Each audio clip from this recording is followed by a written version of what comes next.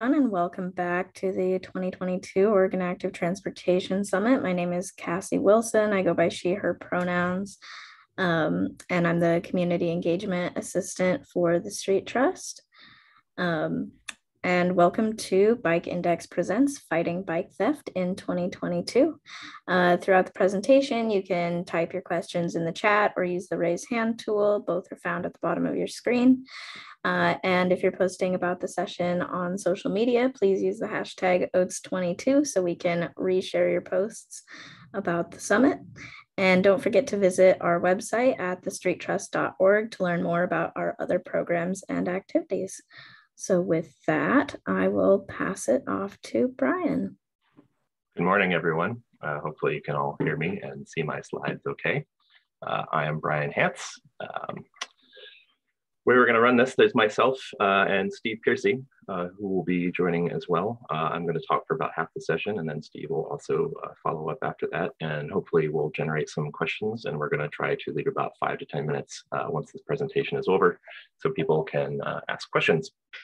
So real quick, who am I? Why am I here? Why are you listening to me? I'm a co-founder of Bike Index. Bike Index is a 501c3 nonprofit that focuses on bike registration and bicycle recovery. We do free registrations. We pioneered the ability to register bikes in bike shops as they are sold at point of sale systems. We do a lot of intelligence and data sharing with victims and communities and law enforcement in cities and universities. Of late, we've been doing some really interesting projects that are deep dives into bad guys who steal and resell bikes, and I'll be talking about that in my session. We have a ton of bikes on file. I don't want to throw a bunch of stats at people, but we have almost 800,000 bikes on file. We have about 10,000 recoveries for an estimated $18 million worth of value. We have about 1,300 partners. We deal with a lot of partners and a lot of bikes. And more importantly, we register and we recover a lot of bikes. We are on a lot of platforms. If you want to follow me on Twitter or Instagram, please feel free. It's just at Bike Index. The quantifying things is always really hard. We have a lot of data that we share with our various partners, and people always want to know, like, how big is the problem? Our average stolen bike value is about $1,700 right now. That has increased significantly due to e-bikes and the adoption of e-bikes that used to be in the 1,200 range. But we use this base value to sort of figure out, how big is the problem? In 2021, we saw about $33 million worth of bikes get stolen. That was reported to us. I pulled Seattle and Portland. We have the ability to pull stats for any city that we operate in. So if you are curious about your own area and you want to email me after this and want to see what the numbers look like for your city, please feel free. But just to give you an idea, in Seattle in 2021, there's 1,743 bikes are stolen, which is just north of $3 million. We helped recover about 210 of these, which is about $369,000, and we have no official partnerships up there whatsoever. These are purely community recoveries that are being run by bicyclists, by bike shops, by people in the community. Portland has a little bit lower numbers, but it's still a significant amount of money. And this crowd kind of gets it. What is the impact to a rider? People on this call probably don't need to be told this, but strangely enough, more theft means less bikes. Less bikes typically means more cars. And we know this because we ask our victims about this. We run many surveys with our victims to ask things about quality of life impact. Is this impacting your ability to get to work? Are you more likely to drive a car? Are you more likely to revert to old forms of transportation because of your bike thefts? And the answer is a resounding yes. We also study financial impact on victims. And that could probably be a whole other session, but the gist is, because bikes fall in this really weird sweet spot of, do I want to eat the insurance deductible or do I not want to eat the insurance deductible? A lot of victims will absorb that cost 100%. And we also see, multiple repeat victims. People who are on their third or fourth or fifth bike getting stolen, there's an inflection point where they definitely throw in the towel and just say, you know what, I'm going to go back to my car. And we have all kinds of numbers around this that quantify this, but this is exactly why we're here, and this is exactly what we want to combat. There's also a huge impact to bike shops. We deal with a lot of bike shops on a daily basis, and the gist of it is there's a rampant illegal market that depresses a legitimate market. There are bike shops that are competing with thieves who make 98% on those bikes that they're selling, and it's just sort of, it rigs the game. Bike shops have a really hard time competing. If I'm looking at a bike and I can get that bike for half off on Craigslist or OfferUp because it's stolen and I'm just going to look the other way, that bike shop is not going to make that sale. The last couple of years have been really hard for a lot of shops because the triple whammy of COVID and then supply chain issues, and then they've had to deal with their own thefts and robberies. And not to mention, there's a physical security aspect that there are individuals that have been injured, and on the example on this slide, a store manager was run over during a theft attempt. So it's not just riders. The sort of retail ecosphere takes a hit as well because of the theft issue. So what does it look like in 22? It's not great. I can't lie. Thieves have all the advantages. For many victims, it's hard, if not impossible, to get police assistance. And that's neither here nor there. There's many reasons for why that is, but that's just how it is in 2022. The online illegal marketplace is, a huge driver of why people steal and resell bicycles. And what I get to see mostly is that, it's not just a theft anymore. It's that victims get this added insult of, I have been robbed. I have found my bike for sale online. No one is assisting me with this. Now I get to watch the bad guy, sell my bike and make a profit. And the upshot is it's kind of up to the community to fill the void here, to step up and try to solve this problem. And that is squarely where Bike Index fits into this equation. If you have ever had anything stolen in your life, I suggest you check out OfferUp. They are by far the worst possible offender in this space. They're an online app akin to Craigslist, but more visual. But the app itself is almost entirely designed to facilitate crime, in my opinion. There's a lot of anonymization. There's a lot of abilities that they give to users to hide their names, to sort of obfuscate who they are and where they are. The app itself has almost zero enforcement, zero customer service. In the instances where they do get involved with thefts or crimes, they do nothing. They simply offload it to local law enforcement. So they have sort of privatized the profit and publicized the customer service. I cannot, my inbox is probably 90% the service every single day. There are other operators in the space that are bad, like Facebook Marketplace and everybody's favorite Craigslist, but I cannot understate how much this service drives online fencing and crime in pretty much every city that we operate in. They are the target of a bunch of lawsuits, specifically because they are poorly operated. There's a double murder in Denver that they are currently in court over, and we're watching that pretty closely. So we get to see, we've been doing this for so long, we have so much data, we get to see a lot of who the operators are. And I'm just going to go over real quick what the theft ecosphere looks like. Your small fry are, I call them sort of like one-off thieves. It's typically, people who are doing the theft and then attempting to sell the bikes. We get all sorts of surveillance video of these guys. These are sort of what you see on a day-to-day basis. These are low-level guys. There's usually, drugs and weapons are usually part and parcel with what you find when you end up chasing these guys. Their tactics are extremely simple. They're usually fencing bikes in the same town that they stole them. They don't really cooperate a whole lot with others, and maybe just small groups. They don't really have great operational security. They're using their own names and their own phone numbers. They're pretty overt about it. They do a lot of online fencing, which is where their real names come in. This is sort of like the bread and butter of bike theft, and I think the majority of the thefts can be attributed to operators like this. There's a medium layer that is incredibly troubling. These are larger people that work in the resale space. They're usually moving about 10 to 50 bikes per week. they're selling from a bigger stable. They have a bit of an overlap with like commercial thievery is about the best way I can say it.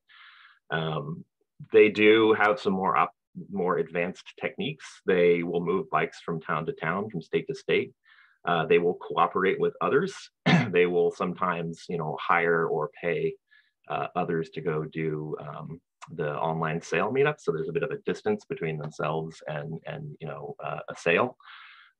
They'll use burner phones. They'll use counter meetup tactics to make sure that if a victim is coming to check out a bike, that law enforcement is not accompanying them. There's the picture that I show in this slide. There's one person in the Tacoma area that we've been tracking for a long time, who is basically gray market. When I was creating the slides, this person had 106 bikes up for sale for an estimated 52 grand in total value.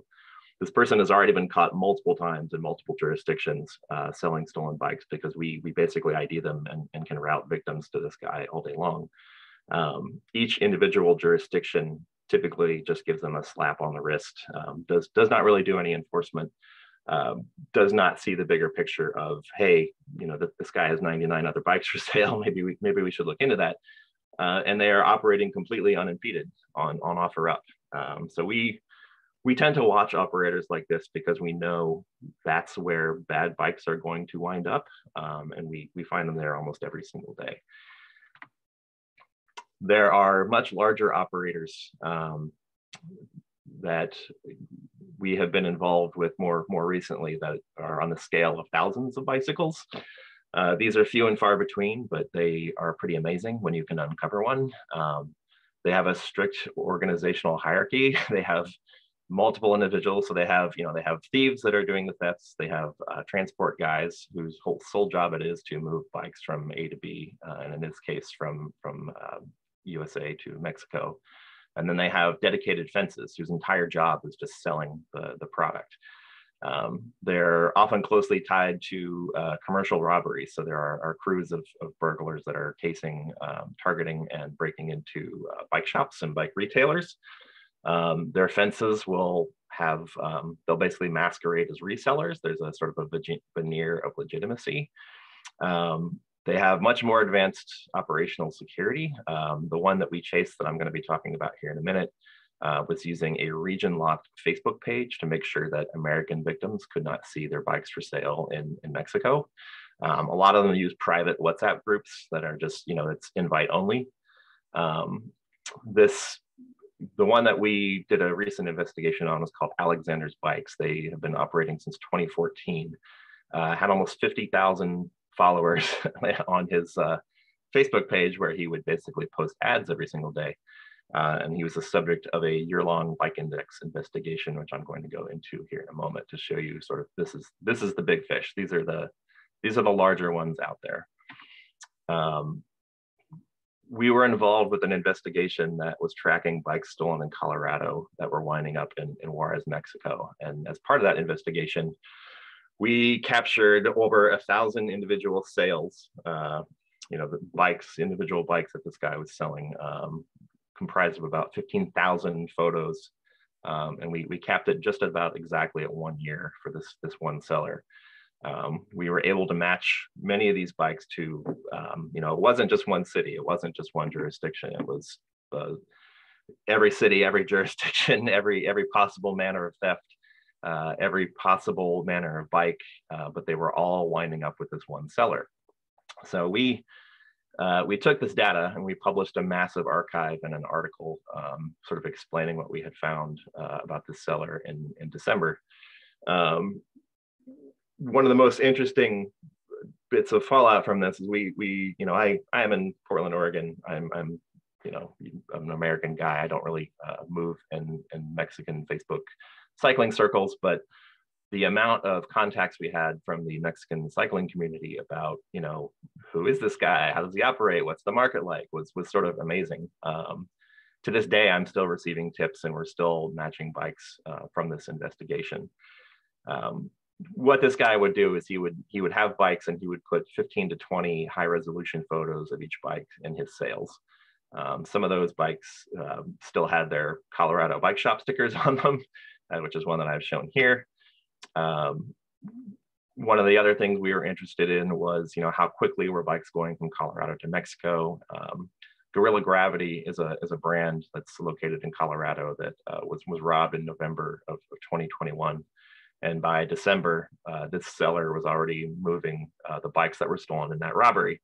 And we know this because Gorilla Gravity bikes have serial numbers in a non-standard place. They're right up by the handlebars. And this individual was nice enough to take a 4 megapixel resolution picture of that serial number and publish it when he was selling this bike online. And it was little clues like that we were able to pick up on that led us, with absolute certainty, tie bikes that were stolen in Colorado to this seller. It wasn't just a similar bike; it was exactly that bike that we were looking at. This investigation had a huge component from the community in Colorado. The sheer amount of data was too much for us to plow through, and we knew that Colorado wasn't our area. So we worked with about 20 Colorado area anti-theft people in some Facebook groups. Many of these people are in the cycling industry, or they are in cycling special interest groups, or they run a mountain bike team. They're just more embedded in their community. And we were able to sort of dump this massive amount of data on this community and say, look, we found, I found many dozens. Can you find me more? Can you find me victims? And that community collaboration was amazing. They pulled so many matches and were able to just deliver me more victims, more police report numbers, more case numbers. The human search engine is an amazing thing. And when you can engage those communities to, assist you, just send an email and say, I think we found something, help us dig. It's quite amazing what you can find. There was the Colorado Attorney General, there was an operation that they called Vicious Cycle, which is tracking commercial thieves in the Colorado area that were, as the FBI pointed out in the indictments, trucking bikes down to Mexico. And there's still a lot of gray area, but these were two parallel investigations, but they're definitely related. All these individuals are still being prosecuted, and I think more information will come out. But I'm positive saying that this group, some of the bikes that this group moved were the bikes that we were tracking. We still have a lot of unanswered questions, but it was interesting to see some actual prosecutions happen out of this one. All of our data was made available to the Colorado AG as well when we published our findings. So there is hope. A service like us, which leverages technology and contains a lot of data and works with victims, is one thing. But when you plug in that sort of community assistance, the recovery numbers tend to go through the roof.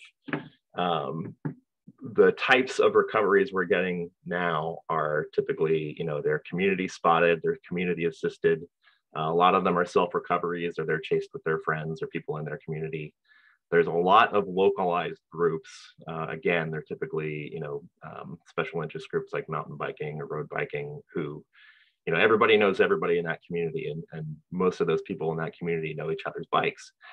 And when you need to engage with them to uncover more information or help a victim, they are a force multiplier. They're quite amazing. The best ones are the ones that are heavily vetted, that there are some screening to make sure that bad guys are not also in those groups. And bad guys do attempt to infiltrate those groups. We found a number of thieves who want to sort of keep an eye on what their local anti-theft people are doing. And then there are some, just the best examples of these groups work when there happens to be, an officer in law enforcement who's also like a triathlete or is a road, he's a mountain biker, and there's some overlap between these groups and local law enforcement. Typically, those are the sort of individuals that will get more engaged on the problem than your sort of rank and file officer. The more bikes we can register, the better this entire system works. So if any of this is of interest to you, I would love to hear from you. My contact info, I'm just Brian at bikeindex.org. I'm the most reachable human in the world. please feel free to reach out to me if you have any questions or if you're curious how Bike Index could work in your community. Next up is Steve Piercy. Steve Piercy is our ambassador in Eugene, and Steve Piercy is going to talk about what fighting bike theft in Eugene looks like.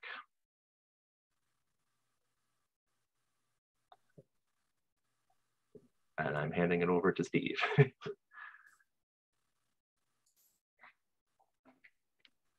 Trying to.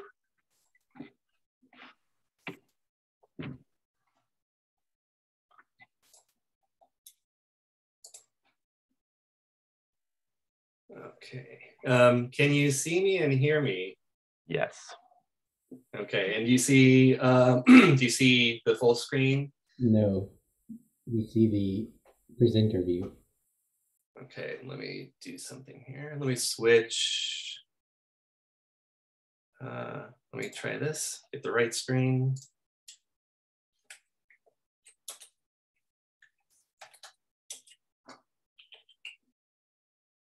Share screen, and we'll do desktop 2. That's the one I want.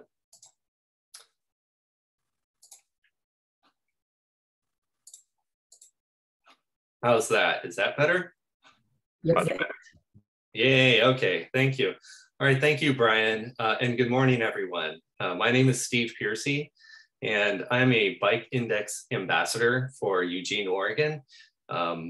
It's a volunteer position, and like many of you, I have had bikes stolen. I've had 2 bikes stolen in my life, and when I first heard of Bike Index and exchanged emails with Brian, this is over, I think it was 6 or 7 years ago, I learned of how there was a medium-sized fencing operation going on where a person would go up to San Francisco, buy bikes, bring them back down to Santa Cruz and start selling them like crazy.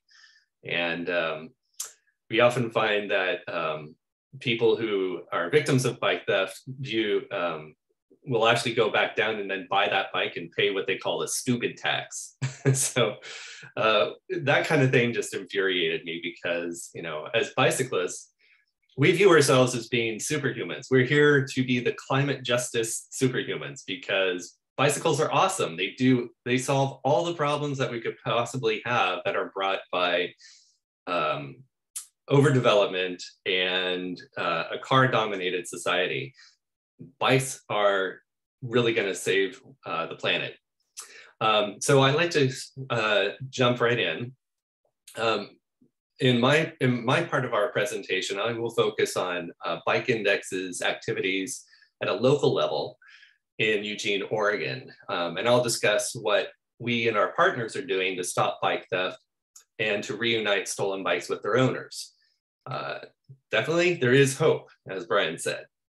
I will then close with actions that your government, law enforcement, schools, bike shops and clubs, and most importantly, you can take. So let's start with governments. And I'll give a little bit of background. So why is it really important for governments to pay attention to bike theft?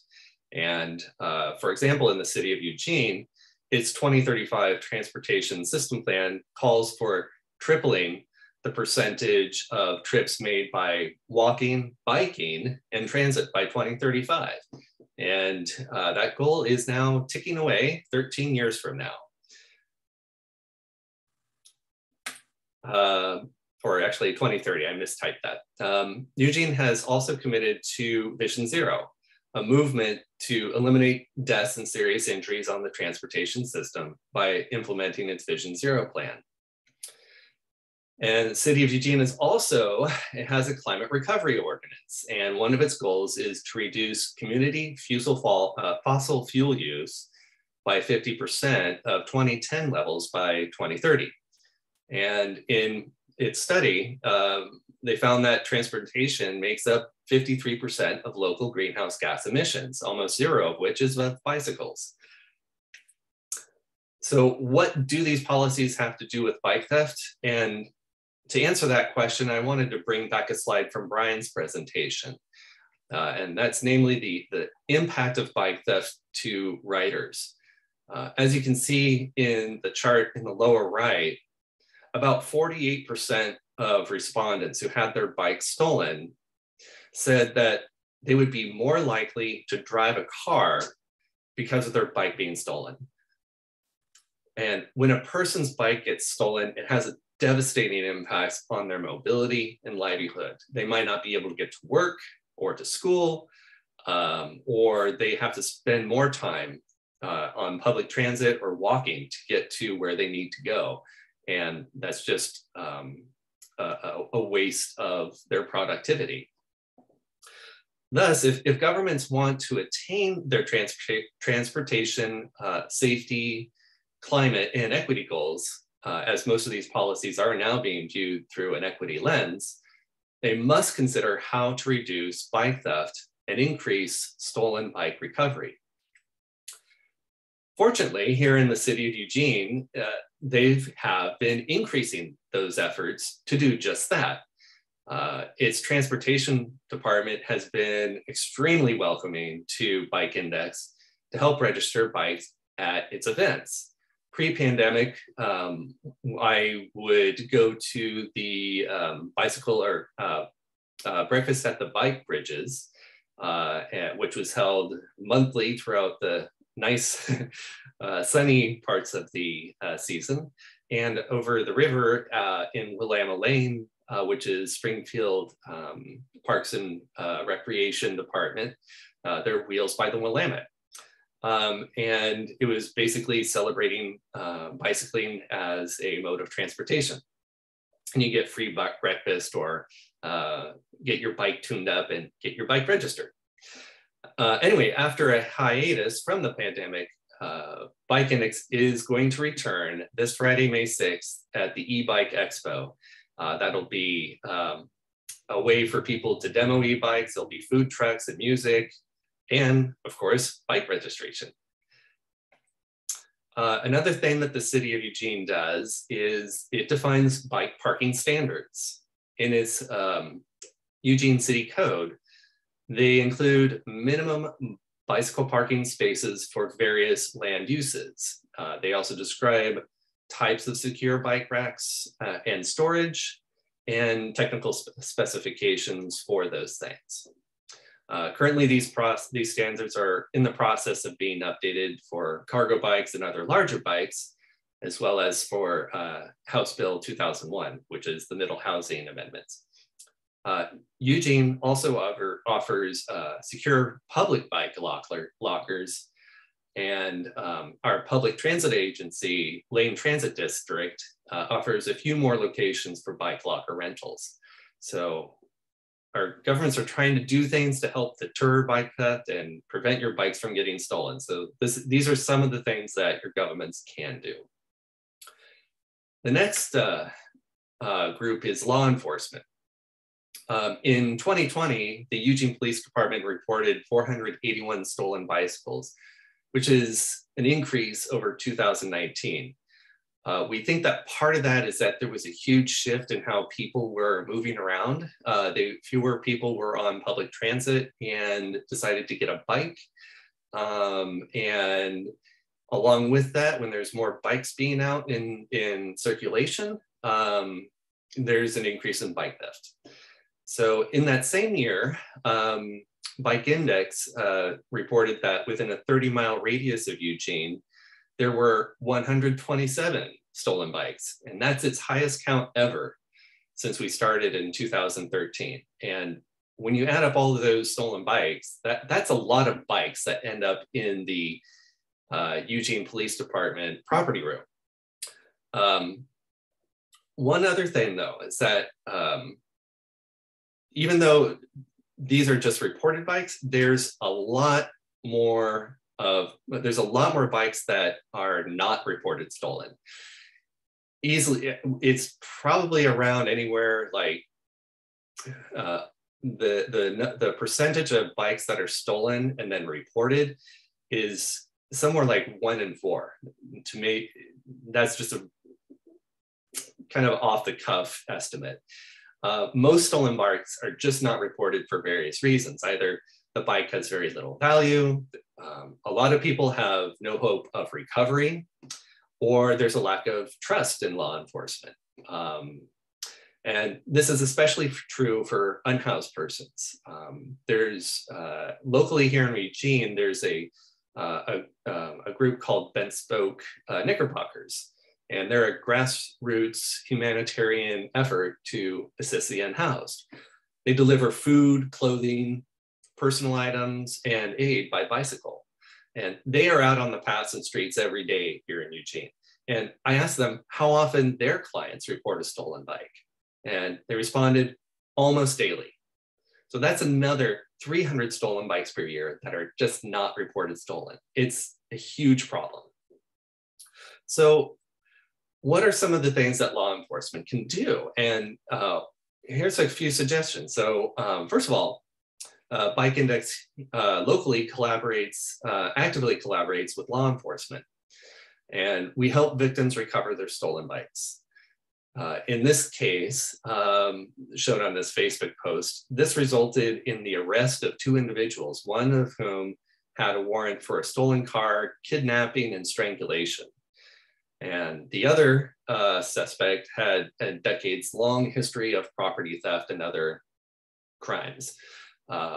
So when we are able to collaborate and between Bike Index and law enforcement benefits by getting people who commit criminal acts into the system, whether that is criminal justice system, treatment, or other services. Doesn't matter. It helps improve their public image. It also helps build trust with both the community that they serve and especially the rightful bike owner. I mean, getting your bike back is awesome. It's a great feeling. Second, Bike Index offers a dashboard to law enforcement. It integrates with Leads Online, a nationwide database used by pawn shops to identify stolen property. And this can help law enforcement to conduct investigations and reunite stolen bikes. And along with that, often other stolen properties, jewelry, power tools, contractors are often hit, and electronics, computers, cell phones, all those things are high value, easy to move items.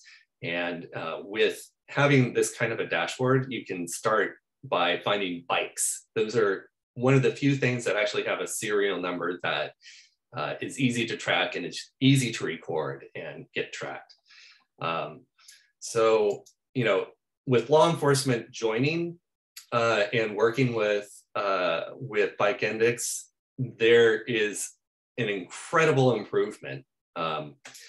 So here's a great success story. In Bike Index partners with the Calgary Police in Alberta, Canada. Calgary has an astoundingly high rate of stolen bike recovery at 21.5%. That's just mind-boggling. Whereas here in Eugene, our currently rate of recovery of stolen bikes is about 8%. So when you have law enforcement partnering with Bike Index, you make a huge impact. I mean, almost double or triple what you normally would do when the community is just doing it by itself. So having law enforcement actively involved really puts a dent in bike theft and that crime. And here in Eugene, though, although we have been working to get the local cities, police departments, and county sheriff to sign up in Bike Index, we have yet to navigate the bureaucracy successfully. So if you happen to know somebody, please refer them to me because I want to get them signed up. Our next group is schools, and schools have very similar issues to cities. Large universities and colleges struggle with car parking and encourage walking, biking, and riding transit instead.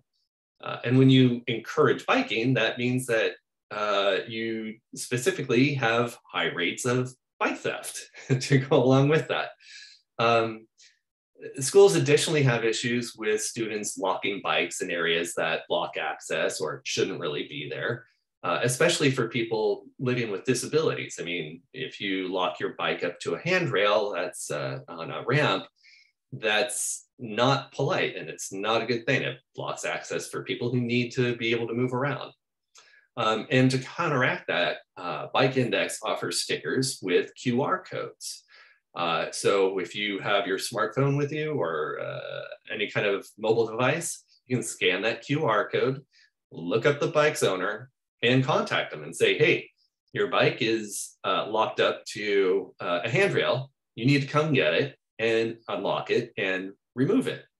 And if you don't, that's fine. We'll just take it to the impound and you'll have to recover it there. But it's a good idea for you to come and get it now so we don't have to cut your lock. The next group is for bike shops. Bike shops are critical to how we collaborate. They use Bike Index to automatically register bikes through their point of sale system. That's POS. And we integrate with Ascend and Lightspeed. Bike shops can also manually register bikes. After signing up, bike shops can collect a customer's email address and input that into their POS. And when they make a sale, all of that bike's information will get automatically registered in Bike Index under both the customer's email address and the bike shop's dashboard. The bike shop will always have a record of that bike. And so if it ever gets stolen, they can, the customer can contact the bike shop and say, hey, I don't have my registration, can you help me out? So they have their back. Bike shops can also educate about bike security and sell bike locks, or other anti-theft devices. So it's a good thing to touch on that when you're making a sale. Finally, bike shops that don't sign up, they can still search Bike Index whenever a bike is brought in for repair. And in fact, we have one local bike shop that reported that they help reunite a stolen bike with its owner about once per month. And when a bike shop provides that kind of service, they have a customer for life. The next group that we interact with are bike clubs. And bike clubs can sign up as an organization in Bike Index. Here in Eugene, we have the Greater Eugene Area Riders, known as GEARS. And they have sponsored me as a Bike Index ambassador for the region by making a charitable financial contribution to Bike Index. GEARS also publishes articles in their newsletter from time to time that I write for them. They host a Bike Index bike registration form and an active list of stolen bikes on their website. So they get the word out. These benefits are provided to the club's members and shared with the community. Anyone can sign up, can register their bike online, and it helps GEARS because, hey, we're getting new members and we're becoming better advocates for bicycling and bicycle infrastructure in our area. Let's get together. Currently, GEARS has 691 bikes registered in Bike Index, and that's with over 200 of those just in the last year. And we've been operating for about 3.5 years. So I hope to continue and accelerate that pace going forward. And again, the more participants that we have, the broader our network is and the bigger dent we can put in bike theft.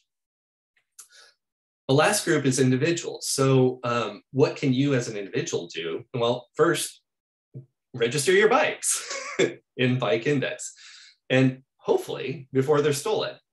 And when you do that, you can, if you do get your bike stolen, you would report it in Bike Index in the Eugene area. And then we would, after of course, filing a police report, we would then send out notifications via Twitter and Facebook. In this example, this was not too long ago, within the last month, a couple of our sharp-eyed Facebook group members reported this is almost guaranteed a stolen bike. And we're looking at the bike picture on the right. I went to check it out, but it was way too sketchy. Rattle can painted with do-it-yourself salsa decals added. Be very careful with these guys. It felt like a mugging about to happen too. And so when this person posted this through, shared it, the Facebook Marketplace post in our Facebook group, another member recalled a recent post in the group and they connected the dots. They said, was this the salsa? And the person who went and checked out the bike said, almost certainly yes. And we started to get in touch with the owner. But unfortunately, this seller evaded capture. Within 24 hours, they had deleted their profile and the posting of the bike. And so we weren't able to catch them this time. Anyway, with Bike Index, and this is unique to Bike Index, there are people who are actively combing through local online fencing operations. I mean, OfferUp, Facebook Marketplace, Craigslist, to spot suspicious posts. And we talk about it and we try to help the bike owners try to catch the thieves. So another thing that you can do is to, as an individual, is to educate yourself how to prevent bike theft. And the number one way that bikes get stolen is by just leaving them out in plain view without a lock or with a skimpy cable lock that is easily defeated. We recommend that owners keep their bikes indoors as much as possible and never store bikes unlocked in an open carport, fenced backyard, patio, or balcony. We've had people who would climb up to a second or even third story balcony, throw the bike down on the ground, hop back down to the ground and ride off. It happens. We always recommend that you use 2 locks, one of which is a strong U-lock. Kryptonite or Avis are really good U-lock brands. And if you have 2 locks, it takes twice as long to steal as a bike that only has a single lock. And when you do that, thieves prefer easier pickings and they are more likely to go off to, an unlocked bike or one that has a bad lock. We also warn that people be aware of secure bike storage on site at apartment complexes, schools, and businesses. If a thief can see your bike through a chain link fence, they will find a way to defeat the security and sweep the entire secure bike storage. Finally, you can do several things to reduce bike theft. Number 1, register your bike now. Just do it. Number 2, do not use online fencing sites. Do not encourage bike theft. If you want to sell a used or purchase an owner verified bike, use Bike Fair or go to a retailer in your town. With keeping in mind that if a bike price is too good to be true, it probably is, and it was probably stolen. Third, join our Facebook group. Here in Lane County, we have Stolen Bikes Eugene, Lane County. And we also have a Twitter feed at Bike Index Huge. And finally, volunteer and become a Bike Index ambassador. It's a lot of fun and you get a lot of grateful people when you do help them get their bikes back. And doing any of these things will help you keep your bike safe. And when you keep your bike safe, you continue being a climate justice superhuman. With that, I want to close and say thank you. And I think we're ready to accept questions.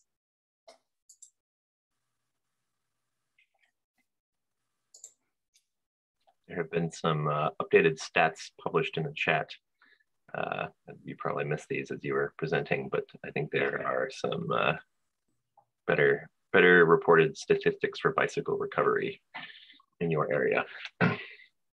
Yeah, Shane, I'd like to get, I saw that, but I wanted to get your source of that because the EPD is different and there, you might be including University of Oregon PD. The ones that Eugene Police reported are the ones that I cited. Yeah, so we have a question. also from Shane, can you highlight the difference between Bike Index and Project 529? Project 529 is a Bike Index competitor. Of course, again, we, of course, are nonprofit. Project 529 is a for-profit organization. We've been around longer. I had a prior service started in the early 2000s that was merged into Bike Index. I've been doing this for about 20 years. Project 529 came around in 2013. We both sort of do the same functions, right? We do registration, we do recovery. I think our net is wider. Project 529 has been operating a lot in Canada, which is fine. We also operate in Canada. Philosophically, we're very different organizations. Project 529 is not out there hunting down transnational bicycle theft crime groups. Bike Index is doing that pretty much daily. Bike Index is, we're a community, we're grassroots, we're, bike hackers, computer guys. Project 529 I see is basically a police product. From their product offerings to even their aesthetic, their color scheme, their website, their operations. It is a product that is built for police. There is community usership of it, but I would say our community usership is quite high.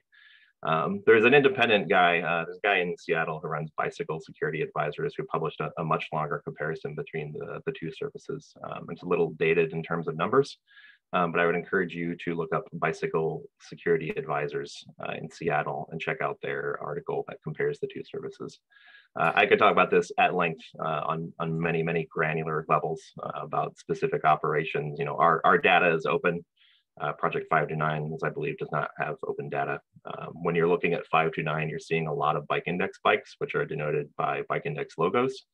The converse is not true, and so forth. I have a couple other points too. The one big thing is that Bike Index has an open API for web-based integration. And then point of sale integration for bike shops. Bike Index has both Lightspeed and Ascend, whereas Project 529, I'm not sure if they ever got around to getting Ascend integrated. Yeah, and like even the pawn partnership, like we're going to bore everyone to death, but like Bike Index ties into this other automated system that is used by pawn shops across the country. Leads online, and that's unique to Bike Index. Yeah, so we have a lot of sort of technical, weird technical aspects that may be of interest specifically to law enforcement, but I don't want to bore everybody to death here. So. But I think one of the strongest selling points is that Bike Index has ambassadors and these people who are raving lunatics about recovering stolen bikes. I mean, we're the people out there doing the work that, Project 529 just sits back and says, give us the money. And one other thing is that they're overpriced comparatively to Bike Index. So if a law enforcement entity or university or city decides to have a dashboard, you get all the stuff that Bike Index offers, as well as Project 529, but at a significant lower cost. We've tried to promote a lot of interoperability. We know, it's competition is fine, competition is good, but I think if you're looking at organizationally how we function, there's a lot of, clearly I'm biased, but there's a lot of pros in the Bike Index camp. We have other questions? Yeah, Shane had a follow-up of how can communities via police, cities, and community groups help promote Bike Index more versus Project 529 or others? Or even just versus not or not registering. Yeah, I mean, we're always on the lookout. We will talk to anyone from, schools to individual buyers and sellers to retailers to universities to, literally any entity that comes into contact with a lot of bikes. And we're sort of figuring out where we fit in that process. So, schools, they want sort of bread and butter registration. They also want asset management. So at the end of the year, when 20,000 freshmen leave 10,000 bikes behind, someone just walks along and goes whoop and scans a bike, and then that student is auto notified, hey, you got to come get your bike or it's going to get impounded. We've recently started working with a lot of retailers. There are some really high-end online retailers who they use Bike Index sort of on both ends of the equation. So I don't know if anyone here is familiar with Pros Closet. Pros Closet will buy your really high-end carbon fiber racing bike from you, fix it up a little bit, and then sell it on their own marketplace. So they will use Bike Index to vet bikes that are coming in to guarantee that they're not participating in fencing. And then they will register bikes when they go out the door to, you know, basically help that owner keep that bike for as long as they can. And that matters because, you know, we found Pros Closet bikes in that massive Mexican cycling pipeline, and we were sort of able to you know, dig a little deeper on those bikes because we were seeing Pros Closet decals. Some app developers have approached us because they too want to replicate marketplaces. They want, we're all for anybody who wants to use our data to make their marketplace safer. My phone number is below. You know, we'll work with those guys as long as we possibly can, as opposed to, you know, entities like OfferUp, who, you know, we've attempted productive dialogue for over 5 or 6 years, and they just resist addressing the problem. So we, you know, our data is available to anybody who wants it. Our partnership is pretty much available to anybody who wants it. We're just a bunch of bike nerds that wanted to build the system that didn't exist, that we wanted to exist. And every single day we're running into people who have great ideas and say, well, wait a minute, I'm a, you know, K-12 system, or I'm a building apartment manager. Why don't you guys do this? And we'll vet it, and we'll put it on the plate, and we'll typically build it. So that was a long answer to a very short question. I hope that answered your question. Yeah, I think what I found is, as a Bike Index ambassador, the most effective way is to be in person. Unfortunately, pandemic has put a dent in that operation, but we've learned how to deal with it. I've gone to every single bike shop in the city of Eugene, and I have spoken with the owners and said, please, do you want to do this? And if first they're like, no, we don't trust any technology, blah. But a couple have come around and have actually fully embraced it. And it's amazing because when they start to participate, we are doing a better job of recovering and reuniting stolen bikes with their owners. I have been lobbying law enforcement, universities, every city that I can get to. So, you know, the in-person contacts are super helpful. And whenever bike theft comes up, just say Bike Index. To answer, there's a question. Do you know why there is a significant reduction in bike thefts in Portland in 2021? I don't. Anecdotally, it's just because 2020 was such a completely bananas year on every act. Like the combination of COVID, the combination of bike shop thefts, the combination of supply chain issues. Every single city that we operate in, 2020 was the worst year, hands down.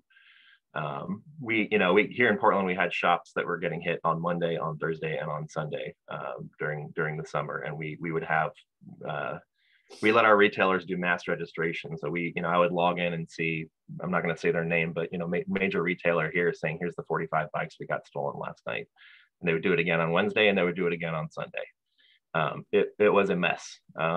So I don't know if that's a drop or just a more return to normalcy. Just because 2020 was so terrible. If you want to hit me up afterwards, I can maybe dig into it a little more and provide better, more granular data.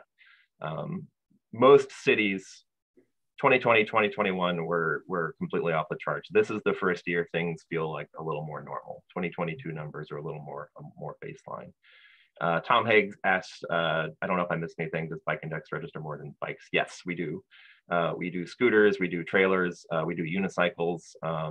Basically, the only thing, we're doing a lot of e-bikes, and there's a lot of weird e-bike hybrids. The only thing I will bump is motorcycles.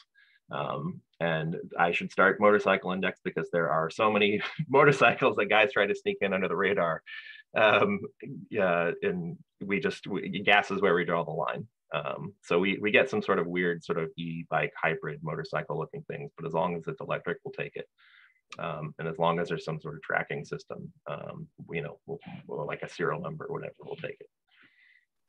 I wanted to just check with Paulina. You had your hand raised and then you asked a question. Did we answer your question? Okay, thank you. The next question then is from Julie Van Horn. And to clarify, Bike Index is open to enroll from anywhere. Medford area as well? You betcha. Absolutely. Yes, it's you can just go to bikeindex.org and start using that. Or if you have a bike club, a bike shop, or any bikey thing, a city that you want to encourage to become a center for getting bikes registered, get that online. So absolutely, you can do this with schools. To your question about the student bikes K-12, yeah, absolutely. We've seen those targeted as well because they're typically soft targets. Yeah. Individual schools can sign up. We do get a couple of school systems that run. I don't know what the school setup is like in your area, but we'll often have regional school partners that may have 5 to 10 K-12 and then some high schools in there, and we'll turn them on as a single entity. So you can have one single entity, which is the X school system, and then all their branches can use it. Cameron Bennett says, I had a bike recovered last week thanks to Bike Index. Thank you all enough. Absolutely. Sweet. So glad to hear it. If you want to tell us how it came about or who found it or what the situation was, by all means. Like this is this is the only reason I open my email every morning, right? Like I love seeing the recoveries. I love, there's a real sort of rhythm to it. In the morning I wake up and I read all the bad stuff that happened last night. You see all the bad bikes that came in, and during the day we may interface with victims and put 2 and 2 together and get some leads. And by evening we've already hooked up some recoveries, and I love those recoveries. I used to write up at the end of every month every single bike recovery that came through Bike Index, and there was a point that just became completely untenable. But I like the weird stories. I like the who found it, where'd they find it. Our current record is, I think, is a 12-year recovery. We just had a couple 8s last week, so there was a bike that had been gone 8 years out.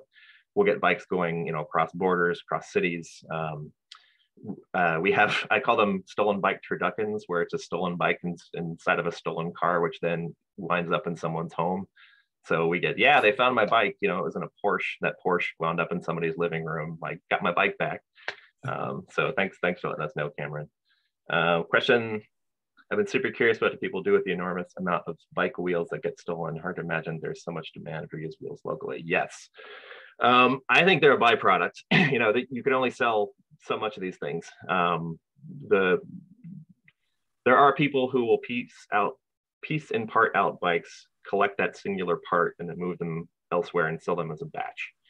So we'll see individual sellers who, there's frame guy, and then there's brake guy, and it's just, you're just buying a giant box of this thing. And most of the sites I mentioned before are directly responsible for that. We do see thieves that will obfuscate bikes by mixing and matching and shopping and parting. So if you have 10 bikes and you don't want those 10 owners to find you, it's advantageous to sort of switch the parts around and switch the wheels, switch the components. So that's part of it. Cameron says, we follow GPS pings at Selwood. We think we scared the guy knocking on doors, and he brought it back and dumped it. A neighbor found it behind a barrier near a south waterfront apartment. Found us through Bike Index. Fantastic. Was this the Van Moof that you were trying to track, and the tracking is really iffy? I think I remember. Yeah, this was the same bike. Yeah. Fantastic. I'm glad to hear that came back. Van Moofs are really cool. They're e-bikes that have built-in GPS tracking, but the GPS is sort of wonky. So you're getting, like, here's the half-mile radius in which we think your bike showed up, and it's almost completely unusable. It's not granular enough for someone to go, typically get anything that will point out where that bike is. I'm glad they have it, but it could use a little bit of refinement. So cool. I think we got like 1 minute left. If anybody has a really short question, throw it out there. Otherwise, I want to say thank you everyone for joining. Thank you, Steve, for his presentation as well. Yeah, if we leave you with one thing, tips for a way to further ID your bike if the number might be removed. The number only way to compare. No, take a bunch of pictures. If your bike has configuration, scratches, stickers, dings, dents, take pictures of that, upload it when you do your Bike Index listing. We recover a stunning amount of bikes with no serial number. And that is because we're able to visually identify them and identify things about them that make us 100% sure that it's the same bike. And that can be everything from, I scratched my frame and I was super angry about it and I took a picture of it, or I put this weird sticker for this one weird coffee shop, on the down tube, and I'm looking at Craigslist or OfferUp and I see that same sticker. So we tell people, it's free, takes like 2 minutes, just take out your phone, take a couple pictures of your bike, register, and you'll never hear from us again unless it gets stolen. So I think we're at time. So thanks, everybody.